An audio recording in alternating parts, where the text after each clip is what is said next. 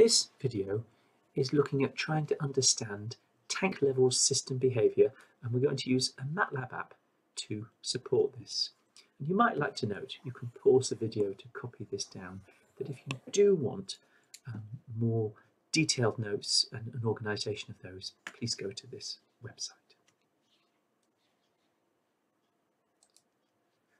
So this video is going to focus on a particular application which is common in the process industry, and you can see that in the figure at the bottom.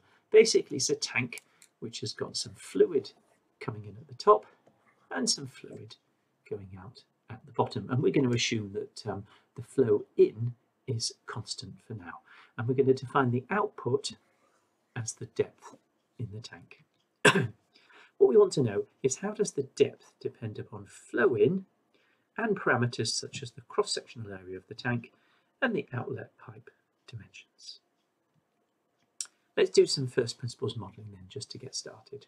So the flow out depends upon the pressure in the tank, which basically depends on the depth, and also on the outlet pipe shape. So we're going to use this equation here. The flow out is some constant which depends on the outlet flow pipe times the depth.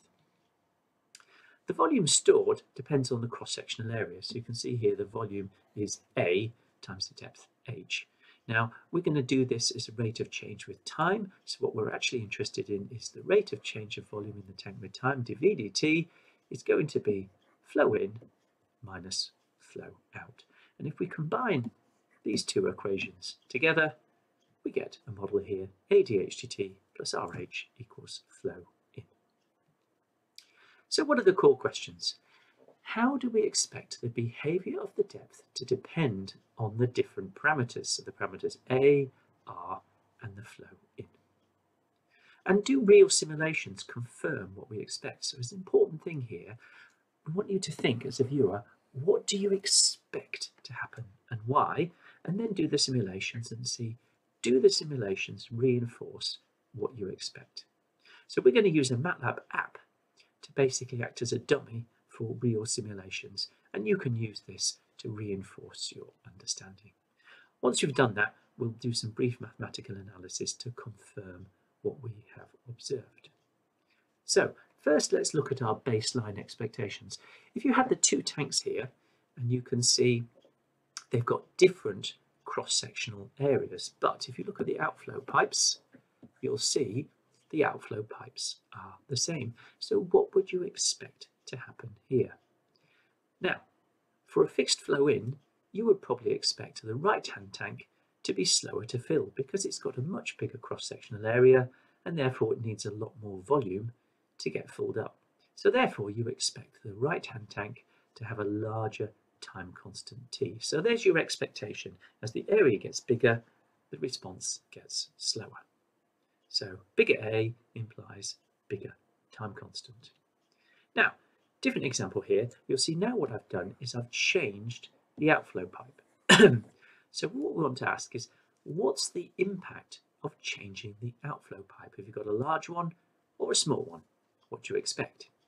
Now, probably you would expect the left-hand tank to have a much larger outflow. It's got a bigger outflow, R is bigger, so you get much more outflow for the same depth.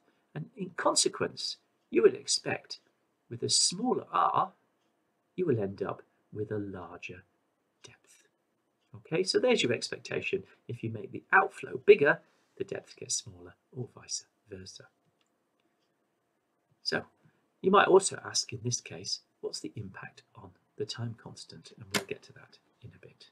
So let's go to our MATLAB app.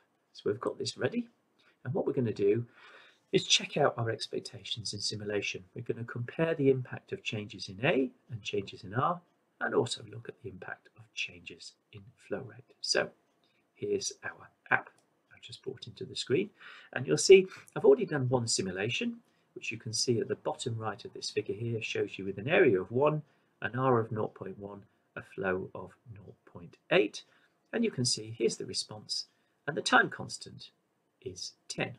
So now let's make the area a bit bigger. Let's go to 2 and run the simulation and see what happens. Now, what do you see? Well, as we increase the area, you're getting the same steady state depth.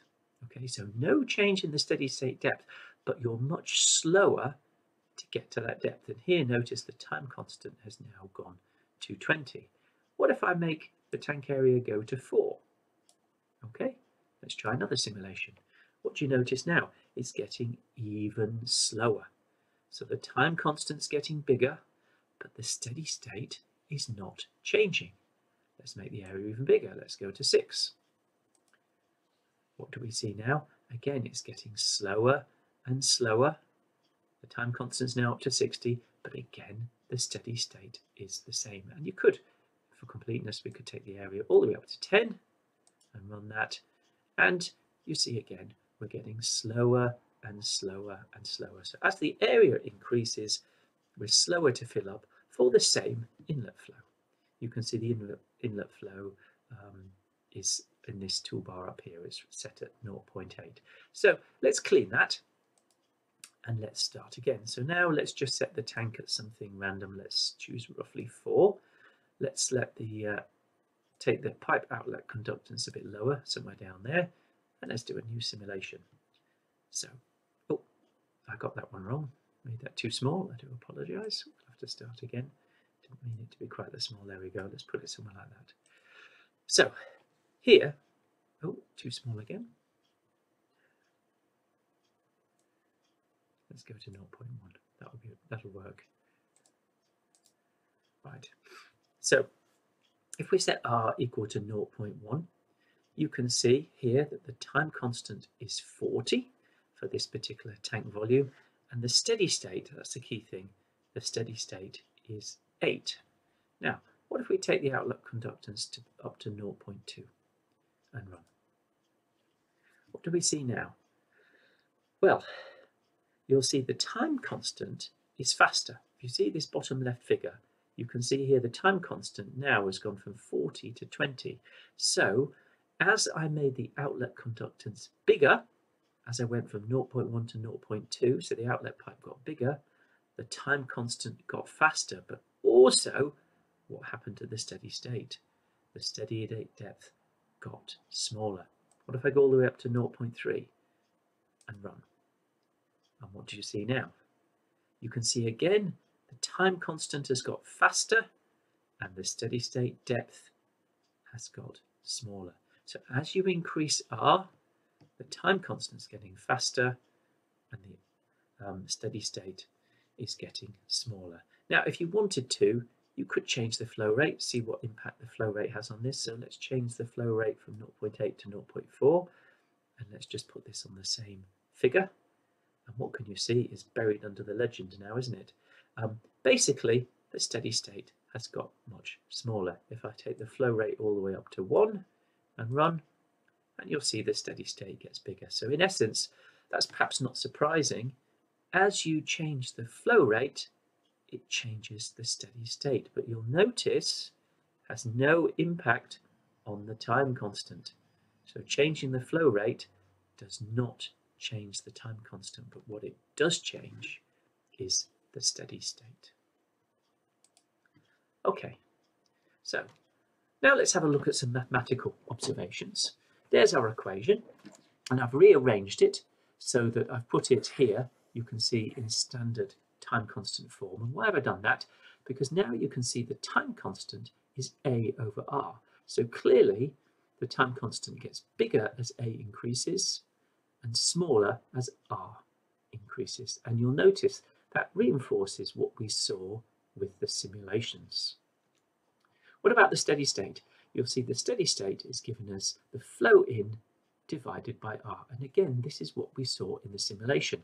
As you increased r, the steady state got smaller, but as you increased the flow in, the steady state got bigger. So our mathematical analysis has basically replicated what we saw when we did the simulations. So some conclusions.